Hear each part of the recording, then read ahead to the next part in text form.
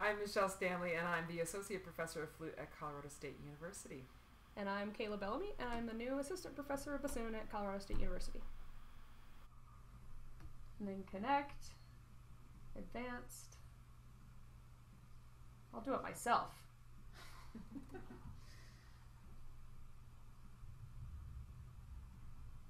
And then if we go into the Zoom chat,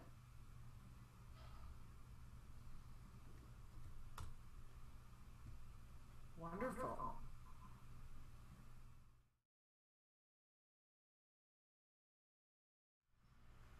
so just a little demo of what all these things sound like. You have the earbuds in. I don't hear the echo. Woo!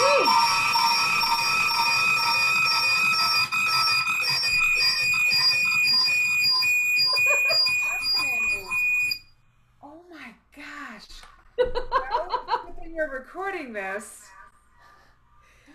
So there's a terrible sound that can happen, and I don't know if I fixed that or if it was coincidental. I assumed that I did.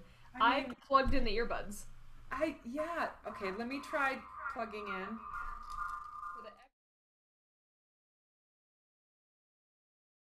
For the echo, if somebody's not plugged in, if we're both not plugged in, apparently that's really bad. Can you hear me okay now? Yeah, it's so echoey. It's still echoey? Yeah. Okay, so we also have not muted Zoom yet. So you have to go to Zoom and mute your audio on Zoom.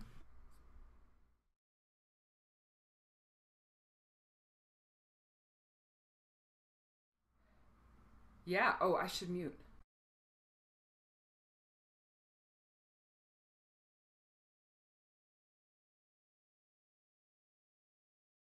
How's that? That's wonderful. Does that sound better? Okay, yeah, we just had a fatal flaw.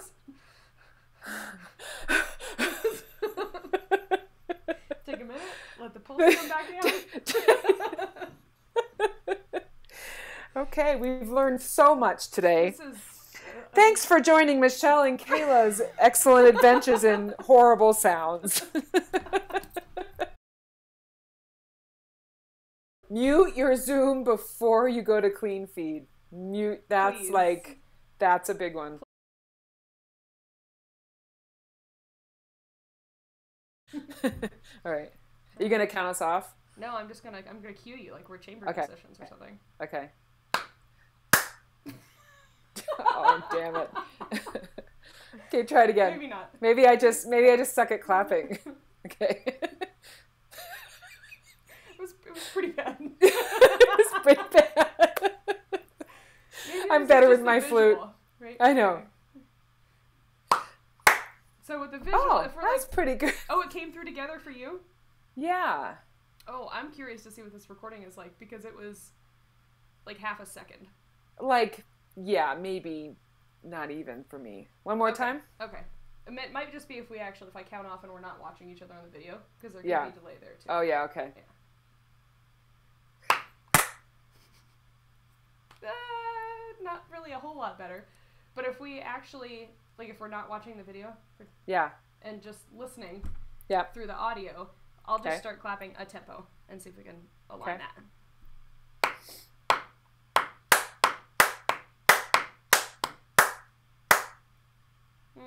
Not together on my end. Yeah, it's very close on my end. Okay. It's better than Zoom. Okay. I would say, it's better than Zoom. I still wouldn't call it functional. Not for chamber music playing, no. Yeah. But it's helpful for just teaching. There's not that weird, awkward delay. There's not a huge delay, so it would be a lot more effective for modeling. Yeah. And not quite what usually ends up happening, at least in my lessons, is the students playing something and I want to say something and I have to flap at them for 30 seconds before. Yeah.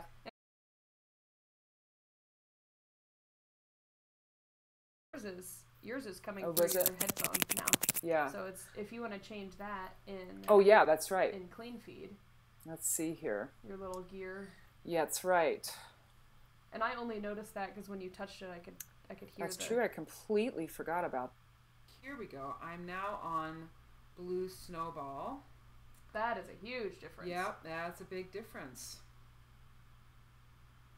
I doubt that's going to fix any of the latency things, but it's a big sound quality difference. Yeah, so if a student has the Blue the snowball, you'll know exactly. But if they don't have that, you just plug in earbuds. I truly like even the Zoom things, the disabling and turn on original sound did nothing for a lousy old PC laptop. So as soon as a student was getting in the high range, the sound just went to nothing. Even when he was speaking, if he spoke really loudly, the sound disappeared. And as soon as he put these in, it was fine. Yeah. And you got a lot softer when you activated the snowball. And what's actually interesting, I'll show you the screen again. Yeah. I can see what microphone you're on. Yep. That's right. And so this blue snowball I thought about really messing with you and changing your microphone. Oh, wouldn't that be nice? Here is this. There's 3 settings in the back of the snowball. I've never really mastered this. I just know that if I do, let's see. So the 3 settings for anybody who's not used to using a snowball, it's just an indexed gain. Basically, there's level 1, 2, or 3 for volume. So this is volume 3 on the back of the snowball.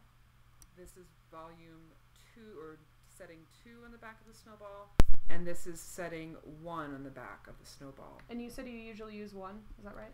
2. Usually use 2. Yeah.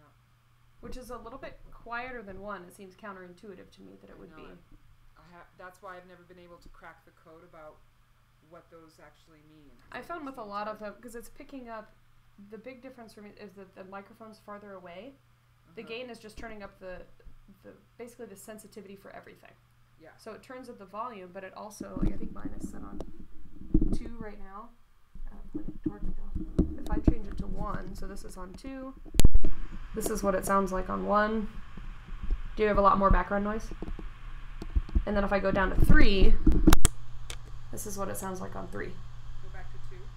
And 2 is right here. That's so much better than anything. Yeah, and you saw how far I had to lean, so I'm probably... Yeah.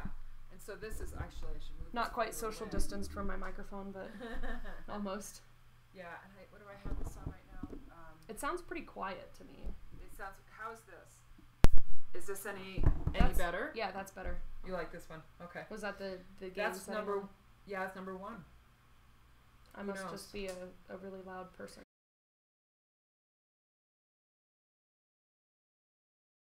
Yeah. Want me to play a drone for you and you play something on top of it? What key? Yeah.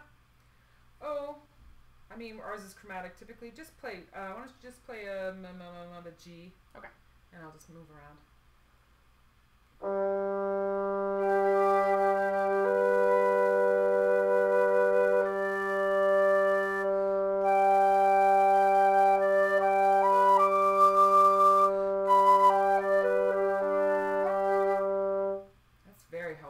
It's really nice. That's the main.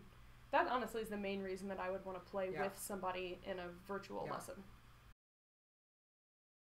So I think my official verdict is this would not be functional for a chamber rehearsal.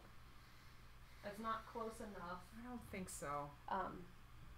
But it allows for playing together, for collaborating in.